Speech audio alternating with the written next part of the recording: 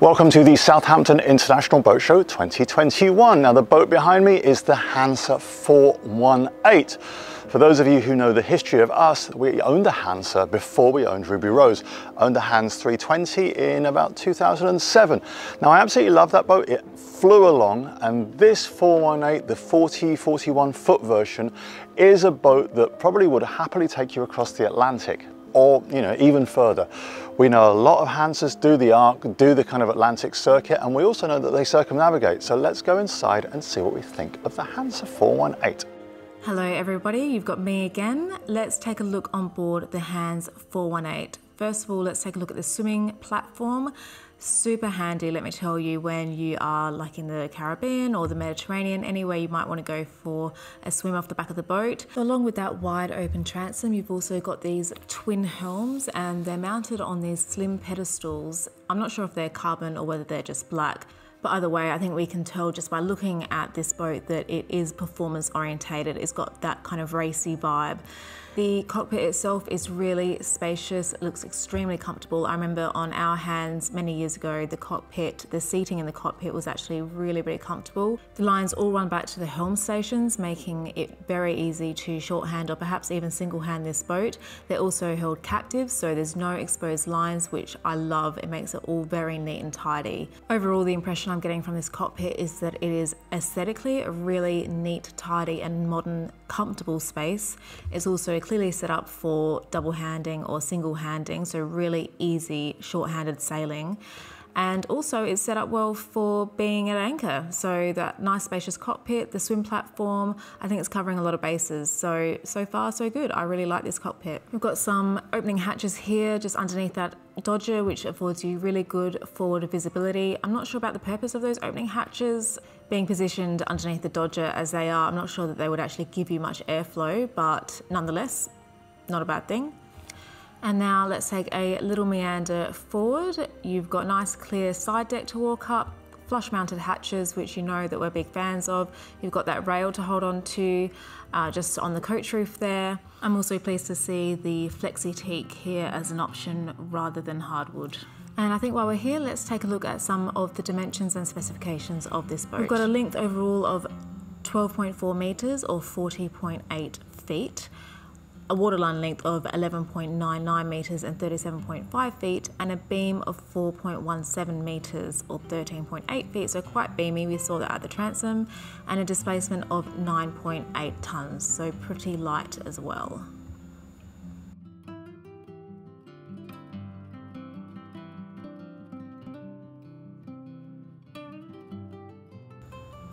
You've got a draft of 2.1 meters or 6.1 feet, but you've also got an option to have a shallow draft keel, so that would be 1.74 meters or 5.9 feet.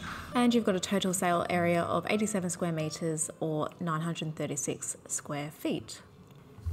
She's got an air draft of 19.6 meters or 64 feet, which does make this boat ICW friendly, although only just. Let's move downstairs now and have a look at the interior of this Hanse 418.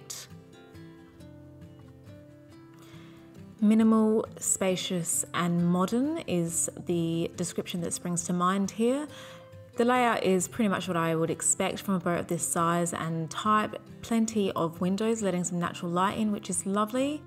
You've got two generous settees, one of which is a U shape, so you've got plenty of seating space for yourself and guests down here, and obviously a table that can be configured in different ways. You leave the leaf down and you've got that thoroughfare that you can walk through, or you bring it up and you've got a massive dining table. Now we don't have a typical nav station as such. We've got a little desk that is next to one of the settees. I think it really depends on what kind of sailing cruising you want to do and whether a nav station is a priority for you.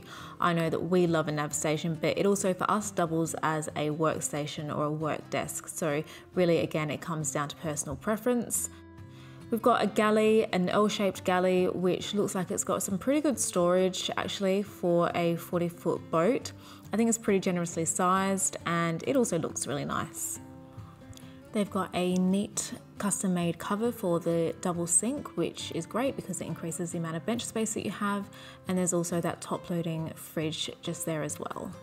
There are definitely some details I'm seeing that makes me think this design has been well thought through. There is like a splashback behind the sink to prevent any kind of splashes going into the saloon, and there are definitely grab rails as well next to the companionway and also next to the galley. The galley also has 2 opening hatches, so really good ventilation, which is very important. Going forward into the forepeak, this is the main cabin, and look, I'm not a massive fan of master cabins in the V berth because it's not the most comfortable part of the boat to sleep in when you're either underway or you're in a rolling anchorage, and the master cabin also has its own small private heads. Alternatively, you can option this larger master cabin with more storage, a larger berth, but no private heads. You've actually got 4 opening hatches in this cabin, which is very generous. So I'm impressed about the ventilation side of things. You know that that's my kind of minor obsession. You've got quite a bit of storage in here. You've got those cupboards that are mounted up above the bed, and you've also got a hanging closet as well as some underbed storage. So I think from a storage point of view and a ventilation point of view, this cabin is good. The main heads is opposite the galley. It comes off the saloon, and it is quite nice. You've got quite a bit of storage in here as well, which is great, but there is no separate shower stall. So for those of you for whom this is a priority, then obviously this is a bit of an issue. I do like a separate shower stall. It just keeps everything really neat and tidy, and it cuts down on the amount of cleaning that you have to do. But I would not expect a separate shower stall on a boat of this size. I think above kind of 44, 45 foot, then that is something that you would expect. But on a 40-foot boat, not so much. It is worth noting though that you can option this layout, which gives you a separate shower stall next to the galley. On this particular layout, we have the 2 quarter berths or 2 double berths in the aft part of the boat. You can also option 1 quarter berth and storage on the other side if you want. And look, these aft berths, or some might call them a coffin berth, they're pretty cozy, let's face it. They've also got 2 opening hatches, but those hatches both open into the cockpit. So when you're at anchor, you can imagine that the breeze is coming kind of down the boat from the forward part of the boat down to the aft part of the boat, and the cockpit, if you've got the spray hood up, doesn't have much airflow at all. So I think that these cabins might tend to be a little bit on the stuffy side when you're actually at anchor and sleeping in them. But I think for a weekend or even just a whole summer holiday, then you can put up with that, that's fine. I don't know whether I would want to personally live on this boat and have one of these cabins as my permanent bedroom, but I don't think that is what this boat is really designed for. Each aft cabin has quite a large amount of hanging storage, which is really great, and they've also both got some additional cupboards as well. So while we take a look at the engine bay, which is located under the companionway steps, I'll give you my final thoughts. This boat, I think, is a really great option if you are a weekend sailor, you want some really good, lively sailing in a responsive yacht, which is lightweight, fun to sail. I think this is a good option. You've also got some great living space. You could easily take this boat, say if you're based in the UK for a summer in France, you could keep it in the Med and go for your summer cruise in the Med. I think it would be perfect for that. I think if you're planning to do any ocean crossings, if you're planning to live on board, would this boat be the one I would choose? Absolutely not. It's too lightweight. Any ocean crossings will probably be quite uncomfortable in those large following seas. You would be bouncing around. And the dimensions inside, although they're generous in some ways, such as the saloon, those aft cabins are not for living in. So I think that this is more of a weekend cruiser or a holiday boat than a full-time liveaboard. So what do we think of the Hanse 418? For the price that it is at, it is a very, very reasonably spec'd boat. The sail away price on this is £298,000, and that's sail away, and yes, it includes the VAT. £300,000 for a 42-foot boat spec'd out. Boat show deals always give you like little extras, so it presents really good value for money. What do I like about it? Light, airy interior. It is the design inside.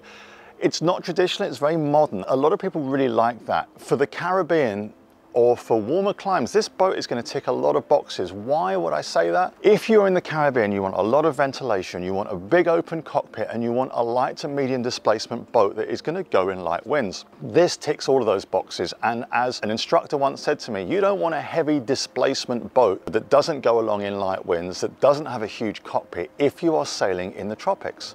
So this does tick a lot of boxes, and would I consider this if I was going to the Caribbean? Of course I would. In fact, for those of you who don't know, before we chose Ruby Rose, we shortlisted the Hanse 385, ended up buying the Southerly. It was on our list. So I absolutely love this boat. I think that for the price that it is at, it is a really good kind of like, let's call it luxury budget option. So Hanse 418, love it. Let us know what you think about it. Leave the comments down below. And again, we're going to be back pretty soon with another series of reviews detailing another boat that we would consider appropriate for long offshore passages or for circumnavigation.